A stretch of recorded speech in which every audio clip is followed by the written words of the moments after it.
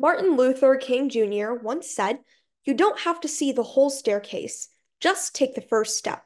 And in a society marred by violence, hatred, and a lack of preventative action, it's essential to do just as he said.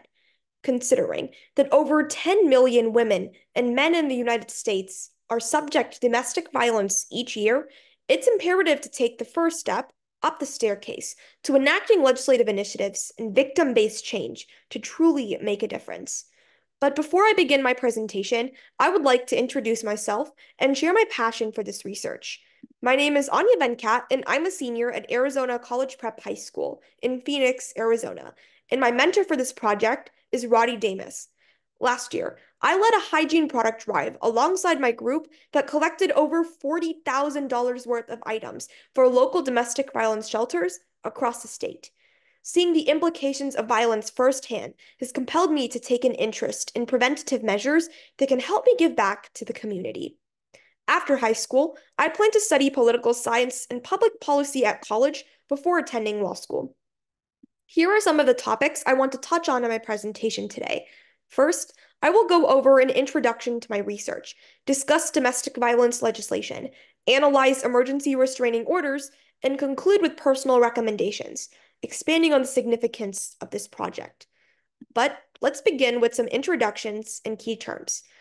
According to the National Coalition Against Domestic Violence, 1 in 4 women and 1 in 7 men have experienced physical intimate partner violence during their lifetimes. But despite this alarming statistic, legislative initiatives that actively prevent the problem while addressing systemic issues are yet to be seen. In terms of action, however, steps have been taken to address DV by grassroots organizations, individuals, as well as legislation. Thankfully, one particular attempt at preventing DV is beginning to gain traction among several states: the concept of emergency restraining orders.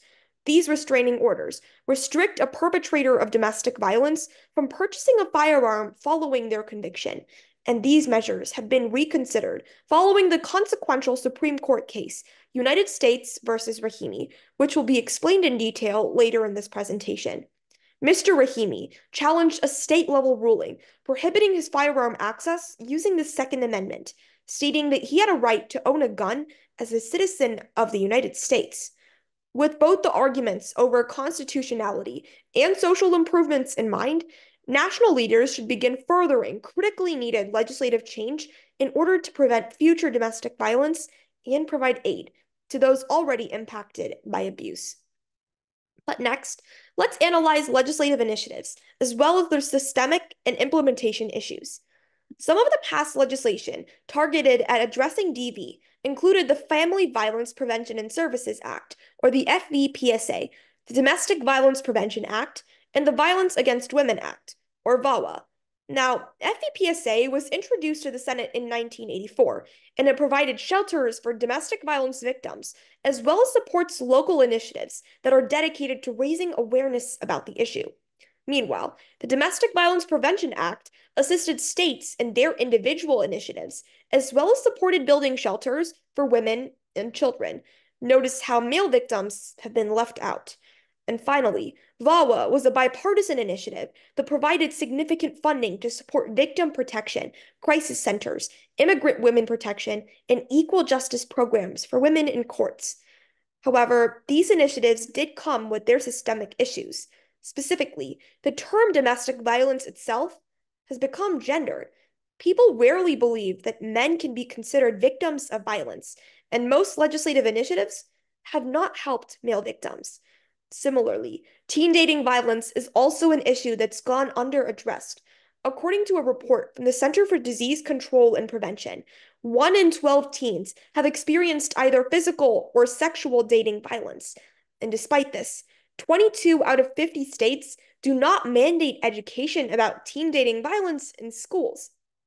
And this in turn causes teens to feel undersupported, and it also reduces the number of teen victims who actually reach out for help. And finally, laws that separate children from abusive households often do so based on racial stereotypes. Racial stereotypes have caused children to be mistakenly separated from their families, and legislation has not been able to prevent false separations, signaling another major shortcoming. However, there are also current measures that have been taken and have been somewhat successful in addressing the gaps of these former legislation. For example, the VAWA Reauthorization Act of 2022 expanded funding to also include tribal and Native American communities, increased inclusivity, and finally addressed cybercrimes and online harassment. And the National Domestic Violence Prevention Action Plan also worked with both tribes and states, included the reach of a national hotline, as well as established more services and shelters for the victims of violence. Moreover, several grassroots organizations have been incredibly successful in spreading awareness and offering victim support. Manavi is a US-based organization dedicated to eradicating gender-based violence against women in the South Asian community. Similarly, Insight focuses on preventing violence against women of color. And finally, Bloom 365 is a local grassroots organization in my home state of Arizona that's dedicated to breaking the stigma and spreading awareness about DV, intimate partner violence, and teen dating violence to men and women. These organizations have taken tremendous steps towards preventing future violence and providing aid to the current victims. But despite these steps taken to addressing violence, there are still implementation issues with current initiatives. The Beacon of Hope Crisis Center reported that 75% of domestic violence is unreported, and 70% have a dismissal rate, meaning that even though people are reaching out for help, the justice system isn't always on their side. But next, let's analyze the concept of emergency restraining orders, or EROs. Title 18 in the Supreme Court regards the possession or disposal of firearms by a person who is subject of domestic violence protection orders. And the Supreme Court case, U.S. versus Rahimi, concerns the principles of this law. If DV abusers are denied access to firearms, is it a violation of the Second Amendment? Now, prior to his conviction, Mr. Zaki Rahimi partook in numerous incidents involving violence, including shootings and a hit and run, and he was also under a civil protection order from his former partner. And this order included blocking his access to firearms, bringing forth the questions about constitutionality. But there are other circumstances that prohibit individuals from obtaining a firearm, especially following the Federal Gun Control Act of 1968.